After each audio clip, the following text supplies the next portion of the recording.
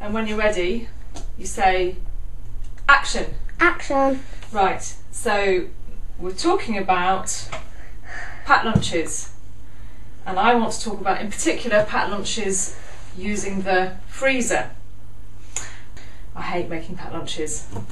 So anything I can do to make it easier will help. First thing you need is some really, really good freezer bags. Now these ones are Ziploc ones and they're quite strong, so you can use them over and over again. You don't waste them. So the first thing is bread for sandwiches.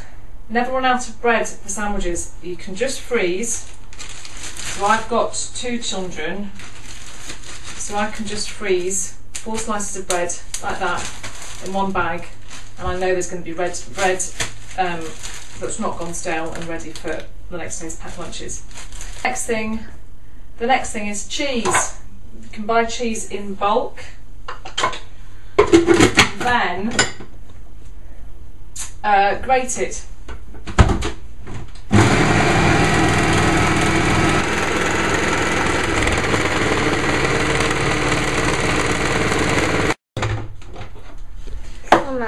Grated cheese, and then just put a bit of the grated cheese in the bag, enough for 2 sandwiches, and that can go straight in the freezer as well. Second thing, okay. Can you do that bit again? Because you accidentally moved the book. Okay. Third member. Right.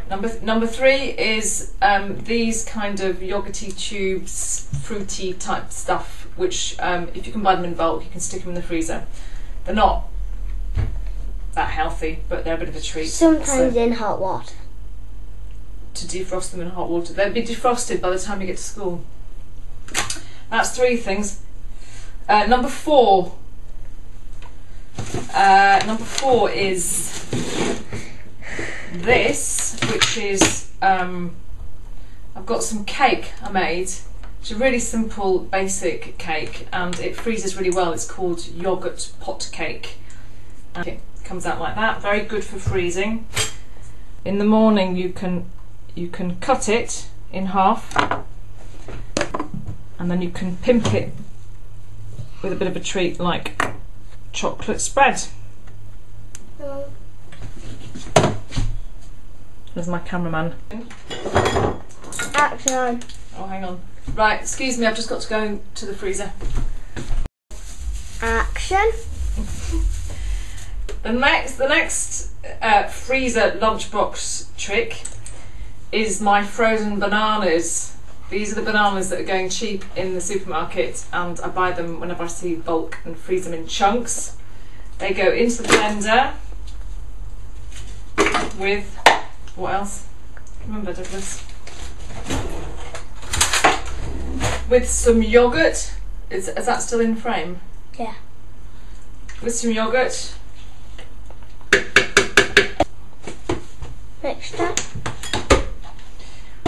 You can either use frozen fruit, or I've got some leftover chopped up fruit from yesterday's barbecue which didn't get eaten, so I'm going to stick that in. And then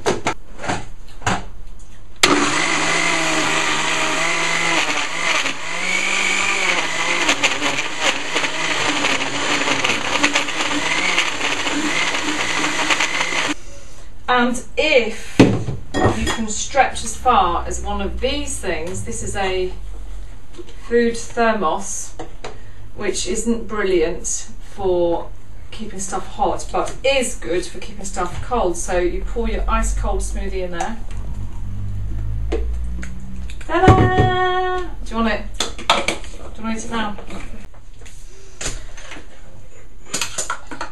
So the frozen banana makes the smoothie really, really nice and cold.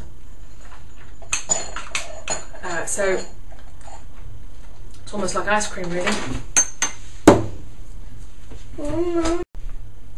It's on. Oh, it's on. Right, okay, so the last one is I'm going to make some when cheese. When I say go, it is on. Okay. Cheese straws, but unbaked. So if you actually make them beforehand and put them in the freezer unbaked, and they only take about 8 minutes to bake. like before. So we've got 50 grams of self-raising flour. How much grams? You're standing on the recipe. No, I'm not. No, not you, the tripod. 100 grams of cheese. Ideally you'd have a bit of parmesan in there, but I've only got cheddar today. 50 grams of butter. And then,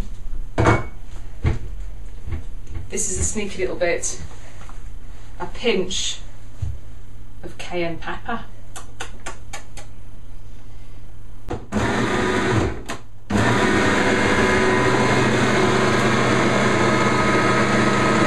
Tip it over. Look at it. Let's bring I've seen it. Yeah. All right.